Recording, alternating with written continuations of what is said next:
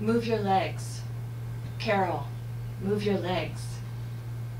Ripples on a dark pool. A voice calling from the mouth of a cave. I see your feet, it insists. Now move your legs. I swim toward the command in slow motion. My head plods to turn the words into some kind of action. At last it connects. I kick my legs. Okay, now get out. It's Dad's voice, barking, get out! My arm, it's wrenched behind me.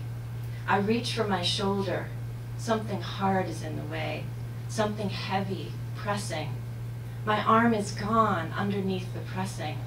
It won't pull free. Carol, get out, now, get out! Daddy, I can't. Light shining in my eyes, a shock of white hair behind it, a voice with a thick Boston accent asking questions. What's my name? How old am I? What day is this? I paddle toward it with stronger strokes. Am I in a car? I ask. You're in a plane, the voice answers. There's been an accident. How long have I been lying outside in the dark? A fistful of wet dirt, the stink of gasoline, soaking my hair and clothes. It's on my skin. I taste it when I close my lips to swallow. I'm in a plane? My mind breaks the surface, gasping. There's been an accident! A hatless man in uniform is pointing a flashlight at me. It's Sunday.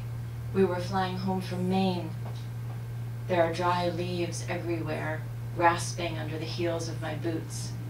My name is Carol. I'm 16. My arm, I wail. I can't get out. Muffled bellowing of orders. The man crawls backwards out of the plane to talk with someone. He brings back more questions. Can I feel my fingers? Can I move my trapped hand? What is it touching? Can I reach any part of that arm with my free hand? And then, while we mark time, what grade am I in at the high school? What subjects do I like? Does Mrs. Graham still teach social studies? When he runs out of things to ask, he takes my free hand and assures me it will be all right. They're going to get me out. Deep needles of pain gouge up and down my arm as the pressure suddenly releases. Blood lunges for my fingertips. Somebody somewhere grabs my numb hand and holds on with a too tight grip. I tell my hatless man I can feel someone squeezing my hand, and he shouts to the ones outside. A spontaneous cheer erupts. My man tells me they have used the jaws of life to pry the crumpled nose of the plane apart. I don't know what the jaws of life is.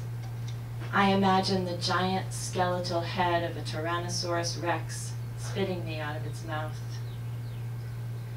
We've got a stretcher, he says. We're going to lift you, nice and easy. I protest. I can crawl out by myself. I'm too much for them to carry.